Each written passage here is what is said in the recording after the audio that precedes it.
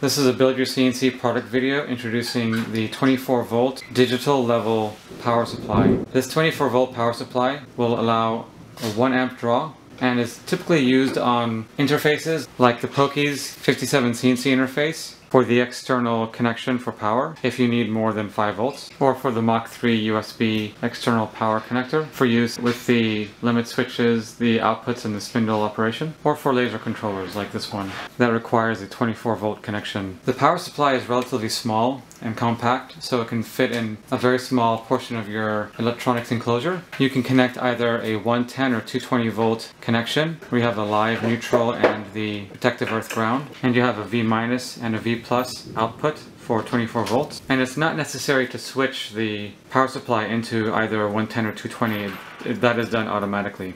The physical dimensions of this power supply is 3.4 inches or 86.54 millimeters by 2.27 or 2.28 inches or 57.81 millimeters by 1.30 inches or 32.96 or 33 millimeters. There are 2 mounting holes on the bottom.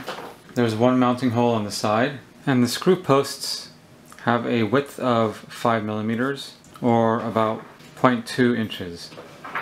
If you have any questions about this product, please leave it in the comments or go to the customer service live section of Build Your CNC.